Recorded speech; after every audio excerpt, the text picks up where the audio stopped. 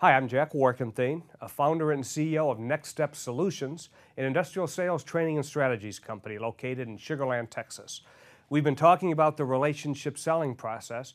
I want to begin at the beginning, and the beginning is marketing. Where you target your opportunities.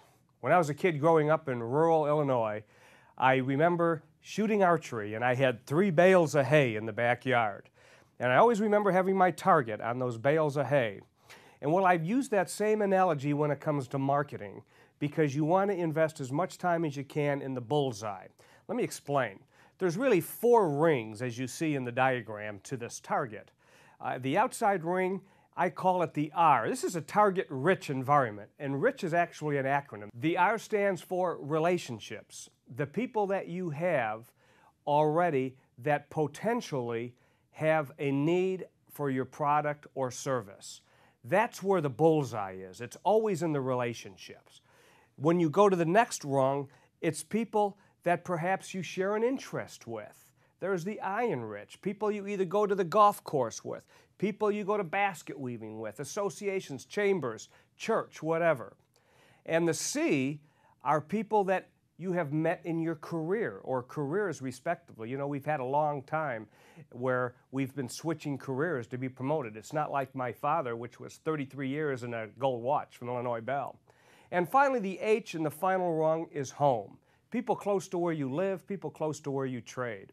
So look for the target. It's a target-rich environment, and make sure you're fishing or shooting where you have a likely chance of hitting the bullseye. Now, I will tell you this.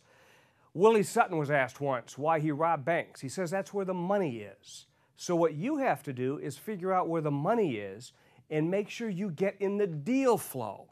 Once you get in the deal flow and people know who you are, you're going to embrace what I call a near marketing mindset. Near is a network of existing economic relationships. You see, people of like mind invest their time in the same places. I want you to create what I call a near marketing strategy where you have a network of existing economic relationships where they all have something in common. And by the way, they're not competitive. And I've always found that near beats far. Far meaning fear, anxiety, and rejection. That's what happens when you fish in the wrong pond and you're shooting at the wrong bullseye. So that's number 1 in a relationship sales process, marketing. I'm Jack Warkenthien, your host for this series. Thanks for watching.